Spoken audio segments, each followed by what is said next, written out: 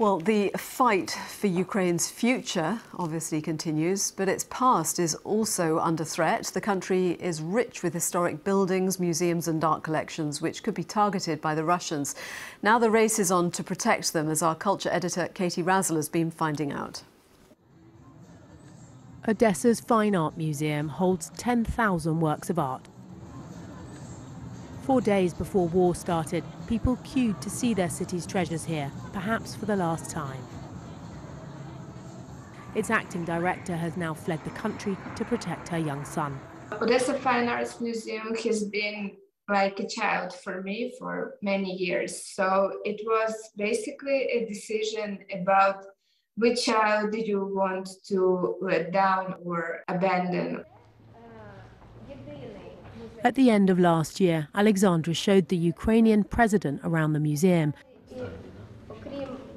He's now battling to save his country from the Russians, and she and her team are fighting to save the collection.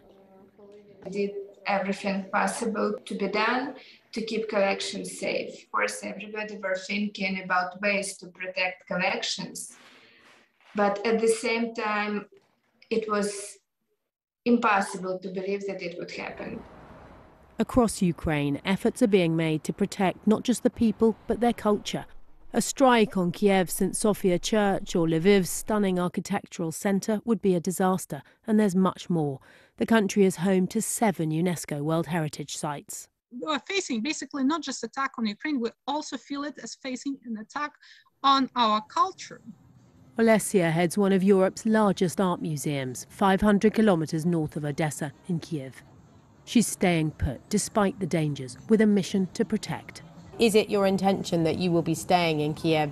As long as we can guard our institution. When it's not possible any longer, then situation changes. They know what could happen. The Russians are reported to have already destroyed artworks by the celebrated Ukrainian folk artist Maria Primachenko when they burnt a museum in Ivankiv, north of Kyiv. Picasso once called her an artistic miracle.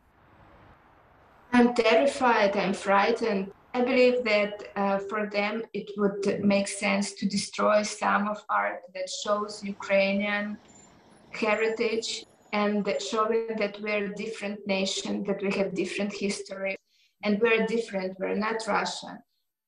It will cease to exist. UNESCO has demanded Russia protect Ukraine's cultural heritage, but this is war. And this nation is not just fighting for its future, but its past too.